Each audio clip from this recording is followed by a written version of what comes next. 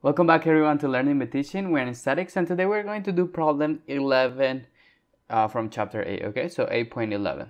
Determine the maximum weight W the man can lift with constant velocity using the pulley system without and then with the leading block or pulley at A. The man has a weight of 200 pounds and the coefficient of static friction between his feet and the ground is mu of S, which is equal to 0.6, okay? Now, so we need to figure out what is this weight, okay? So in order to do that, we're going to do the free body diagram, as always, you know, guys. So we're going to do the free body diagram of these men. So we're going to start with part A. Now, we can assume the guy is kind of like a beam that is standing up, okay? Now, the guy has a tension 45 degrees that we're going to call it just tension because we don't know how much that is, right? Then we have the weight of the guy that is going obviously down, which is 200 pounds. Then we have the normal force with respect to the floor and the man that we're going to call it N for normal. And then as you guys can see, this tension is going like this. So my object, in this case a man, wants to go in this direction. So my friction force is always opposite to the motion, okay? So I have my friction force going like this, okay? Now, what do we know about friction? Well, friction is fun. And what I mean by fun is that the friction is equal to U multiplied by N. So this will be my friction, and this will be my normal force, and then this is the frictional force, okay? This is the coefficient of friction. So since we know that and we know mu, then we know that this is equal to 0.6 multiplied by my normal force N, okay? So by knowing this, now what can we do? Well, we can do summatory forces in the y and in the x direction. So let's just start by that. We can start with summatory forces in the x direction. We're going to assume that going to the right is positive. And what do we have? Okay, so let's not forget that this is at 45 degrees. So we will start with negative t multiplied by the cosine of 45 degrees plus 0.6 of n, and all this should be equal to 0, right? Then from here, if we solve for my force N, we can basically say that N is equal to T cosine of 45 degrees divided by 0.6. Okay? Now we can apply the summatory of forces in the y direction. We're going to assume that going up is positive. And what do we have? Well, we have T sine of 45 degrees going up, positive. Then we have negative 200 pounds. Then we have positive N should be equal to 0. If we solve for T, right, and then we plug in, so let's start first plugging in what N is with respect to T, which we already have in here. So we'll have T sine of 45 degrees. We're going to move the 200 to the other side, so we're going to put positive 200 on the other side of the equation, and we're going to replace my my n for t cosine of 45 degrees divided by 0.6. Okay, now we can solve for t, and we will find out that this will be equal to 200 divided by what will be divided by sine of 45 degrees plus cosine of 45 degrees divided by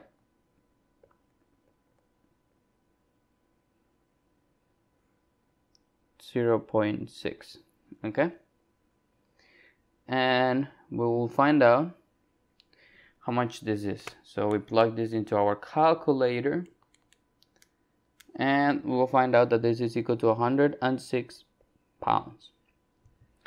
Now, if we go back to our question, we just found out T, but if we go to our question, we need to determine the maximum weight W. And this weight W is not the same as this tension. Therefore, we need to find a way to connect W and my tension T that I just found. So if we pay attention here at my pulley at Z, we can do a free body diagram and relate these two guys with each other, okay? So this is how my pulley system looks like at my point C. This is at C. Then I have a tension going up, a tension in the middle going up as well, and a tension at the end going up as well. Then we have the weight going out. This is the weight, the one that we're trying to find. And I'm going to go up and forget my free body diagram for a little, zooming in here and explain what I just draw. So I have the tension going up from this cable, the tension from the middle, and also the tension from the left. What do we know about this pulley system? Well, we know that these tensions should be equal in order to maintain an equilibrium with respect to my pulley system, okay? So if all of them are equal, we can just call it tension. And since that's what we want to make a relationship between my tension and my weight, we have the summatory of forces in the Y. We're going to assume going up is positive. And what do we have? Well, we got 3 T's minus W should be equal to 0. So if we solve for W, it should be equal to 3 times T, okay? Now, we know T, so all we need to do is, let me name this guy, so FBD at C, okay? Now, we can say then that for my problem A, so for A, W has to be equal to 3 times my T, and we found T to be 106. So 106, and if we do this, so we multiply 3 times 106, will get me 318 pounds, okay? So this is the first answer. This is the amount of weight that we can carry with this system. Now, the other one that we need to do is with the difference that we have this extra pulley here at A, okay? So in order to do that, we're going to draw a free body diagram just like we did for my part A, so FBD, in this case from our part B.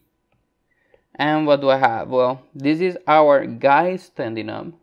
Now our tension is totally horizontal. We're gonna call it T. We have still the weight of the man, which is 200 pounds. We have the normal force. There you go. That we're gonna call it N. We have the frictional force that we already know that is 0.6 multiplied by N.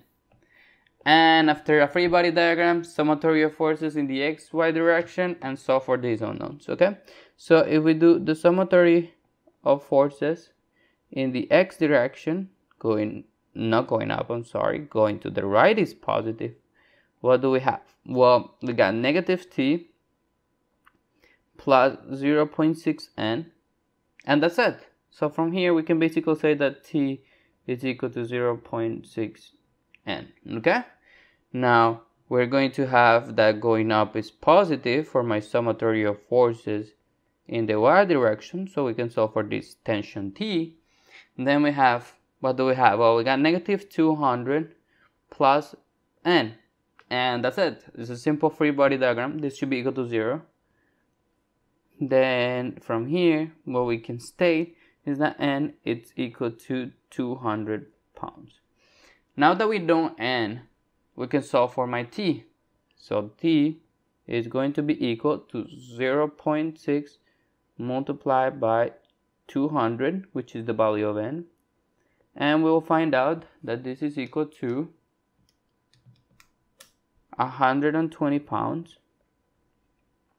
And let's not forget, our pulley system for my part B looks just exactly the same all the way until here, right? So we have the same W with respect to T. Now the difference in here is this, but this should be T, and then this should be T. So we're talking about that is the same T again.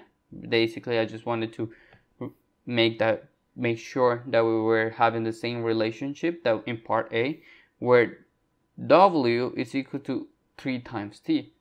So the last step we're going to do is they're going to do 3 times T, which is 120, and this will be equal to 360 pounds.